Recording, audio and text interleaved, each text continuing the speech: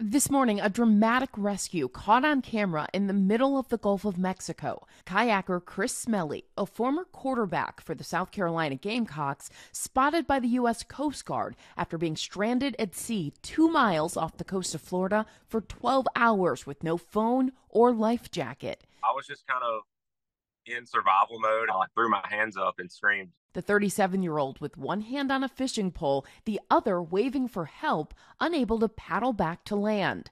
Rescue crews in the sky, rappelling by rope from a helicopter and swimming toward Smelley. It's not often that these things turn out the way this one did. Unfortunately, when someone goes out without a life vest um, and on a kayak, they might come off the kayak and try to swim to shore, and then they don't have anything to keep them afloat. Smelley had set out on his kayaking trip Thursday morning, high winds making it impossible for him to get to safety. I was still moving backwards, so the wind was just way too strong. His family reporting him missing, prompting that frantic search effort. Among the rescuers, Smelley's close friend, Eddie Morgan. We got to him and he looked up at me and he said, "Eddie?"